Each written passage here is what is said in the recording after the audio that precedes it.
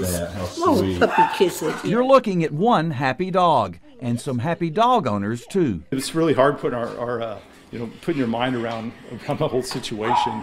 It's crazy. It was just unbelievable, this whole story.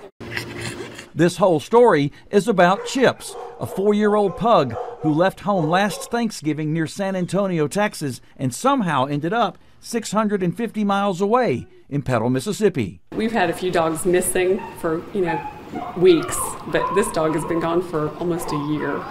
So really, and then the distance is just incredible. And this dog was incredibly lucky that he was found by a good Samaritan in the parking lot of a local store 2 days ago, and even luckier to be taken to this pet hospital where it was discovered that Chips had a microchip.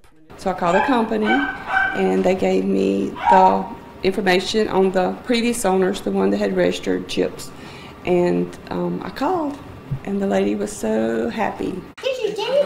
That lady, Joni Harrell, and her son, Mac Becker, drove all the way from Texas Wednesday to pick up their long-lost pooch. How does it feel to get him back? Wonderful, wonderful. I want to cry. It's so good. It's so good. Oh, it feels great. It feels good. It's like getting he's a part of the family. I don't know how the little guy got here, but, I'm just glad he's going back home. For 7 on Your Side, I'm Charles Harrington.